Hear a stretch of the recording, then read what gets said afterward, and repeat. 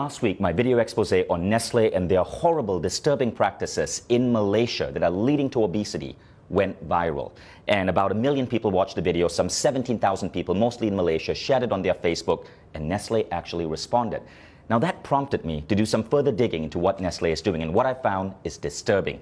That's what I'm going to talk about in this video. See, Nestle says that their drink Milo is a health drink. They run ads telling kids to drink Milo every single day. They say that Milo gives you energy. What they don't say is that Milo actually makes you fat, that no real athlete would put this shit in their body, and that energy comes from sugar spikes. This is milk, and this is actually Nestle milk. So see, Nestle, I don't dislike all your products. Your milk is actually pretty good. I wish you would stick to milk rather than coming up with useless crap like Nesquik and Milo. Now, most kids in America and Europe drink milk because we know that milk can have a good effect on kids. Milk has natural sugars, lactose. It's a natural sugar. Nestle gets parents in Asia and the developing world to add this crap to milk, Milo. So Nestle's press release says they try to put 6 grams of sugar in a glass of Milo. Not true. At the back of a Milo tin in Malaysia, it actually says add 3 teaspoons of Milo. 3 teaspoons of Milo is roughly 9 grams of sugar. Now, you want to know what 9 grams of sugar looks like? 9 grams of sugar is roughly this. This are Nestle bonbons. This is a candy that Nestle markets. Each one has 3 grams of sugar. Candy itself is fine. My kids will eat this maybe once every 2 weeks or so. But Nestle's advertising is basically telling moms in Malaysia to add Milo to kids' milk, which is the equivalent of putting 1, 2, 3 bonbons in a glass of milk before sending that kid off to school. Now, what do you think that does to this kid's body, to this kid's cognitive functioning? This much sugar comes really close to the daily recommended sugar allowance for an adult, which is 25 grams. A glass of Milo, 20 grams of sugar. But that's only the start of the bullshit. Everybody in Malaysia knows that most Malaysians don't just drink Milo with milk. They often take Milo powder and add this to it. This is sweetened condensed milk. In Malaysia, because of Nestle's marketing that says Milo is healthy, people feel it's justified to add sweetened condensed milk on top of their Milo, creating what is in fact a sugar bomb with up to 40 grams of sugar into a child in the morning before sending them to school. By the way, Milo isn't just bad because of its sugar content. One of the primary ingredients in Milo is something called maltodextrin. I want you to Google that, maltodextrin. This is what Nestle is having us put into the bodies of Malaysian children. Now, if you think Nestle is content with just screwing up kids' milk drinking habits in the developing world, think again. This is what a reader sent me from Australia. In Australia, the Nestle ads for Nesquik, their chocolate milk drink, says, make ordinary milk into extraordinary. Ordinary milk is a nutrient-dense drink that's healthy for kids. But Nestle is getting kids to pour this crap called Nesquik into their milk. Now, you want to know the sugar content of Nesquik? Check this out.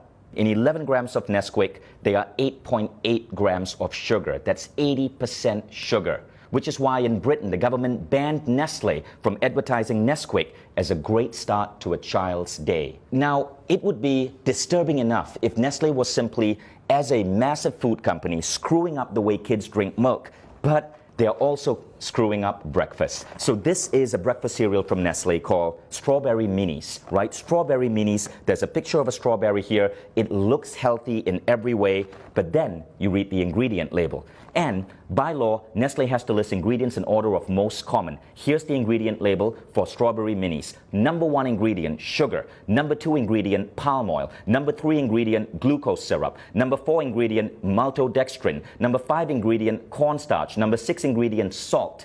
You don't get to strawberry till number 7, and it's strawberry powder, 0.3%. 0.3%, 1/300 of this is actual strawberries. Nestle, why don't you be honest and just call this sugared maltodextrin minis? At least there'd be truth in your advertising.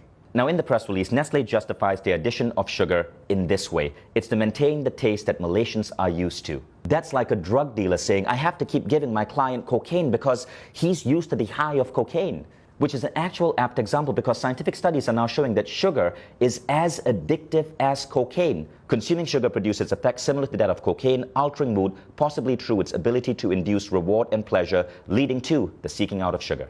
Nestle puts sugar in their products because it gets you hooked on them, so you keep buying Nestle products, which is why their stock is continuously growing the more addicted you get. Nestle has successfully made Malaysia the world's highest per capita consumers of Milo. Nestle's mission and vision say this: to be the world's leading nutrition, health, and wellness company. Let's think about that.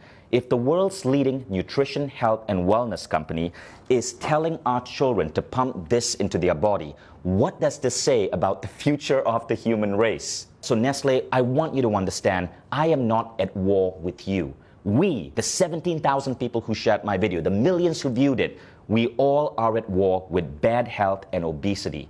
It's killing us, literally. It's making our kids obese. It's reducing the performance of our children in school. All we want you is to be on our side and to live up to your damn mission. And that means being truthful in your advertising and not putting craptastic, sugary like this and calling it food. Now, Nestle has been in controversies before. There was the baby powder controversy. Millions of babies malnourished because Nestle convinced women in India and Africa to feed their babies Nestle baby powder rather than breast milk. There is the water controversy in the United States, where Nestle has become the world's biggest supplier of bottled water, and in many cases convincing people that they need to buy expensive plastic bottled water, which ultimately causes mass plastic pollution, huge greenhouse contribution, rather than drink the water from their tap, which in many places is actually clean. There's the Nesquik controversy in the UK, where Nestle was banned from saying Nesquik is a great start to your day. All of these controversies were exposed. Nestle had to change practices because people like you spoke up. People like you would not let a large corporation get away with the lies, which is why I really appreciate you guys who shared that last video. There was something Nestle said in that press release that I really liked, and we got to give them credit for. They said, in line with the ever-evolving needs of our consumers, we continuously make efforts to produce healthier and tasty products. You know what this means, people of Malaysia, Australia, Indonesia, the Philippines. Nestle says they're listening to you, so make your voices heard. Share this video, dub this video in your native language. You can even take the script from this video and the previous video, act it out yourself, put it up on your YouTube channels. You get the views. Share it with your friends on WhatsApp, share it on Facebook, spread this video. Nestle says they are listening to you. Let's see if that's true or it's another Nestle lie. Thank you all in advance for sharing this. And Nestle, I look forward to your next press release.